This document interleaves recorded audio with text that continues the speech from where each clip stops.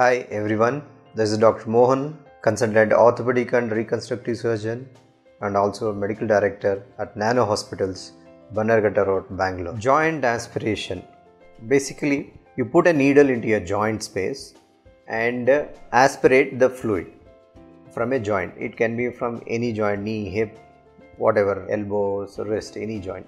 So joint fluid, normally a joint has an articulating surfaces and a synovial fluid, a thin layer of synovial fluid for the smooth movement of the joint. This synovial fluid, basically you can consider it as a lubricating fluid for the movements of the articulating surfaces. In any insult to the joint, it might be traumatic, any traumatic in single time or repetitive, or sometimes an adjoining infection.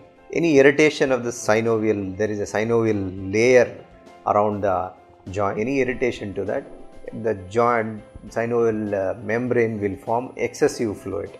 It's a protective mechanism to prevent further movement of the joint. So once this joint forms, the excessive fluid is formed inside the joint, we aspirate it, put a needle into it under aseptic or precautions, we put a needle into it, aspirate it, and we can test it microbiologically and pathologically. What are the types of cells, what are the constituents of the synovial fluid. It will give us an indication of what might be the reason for this synovial fluid accumulation.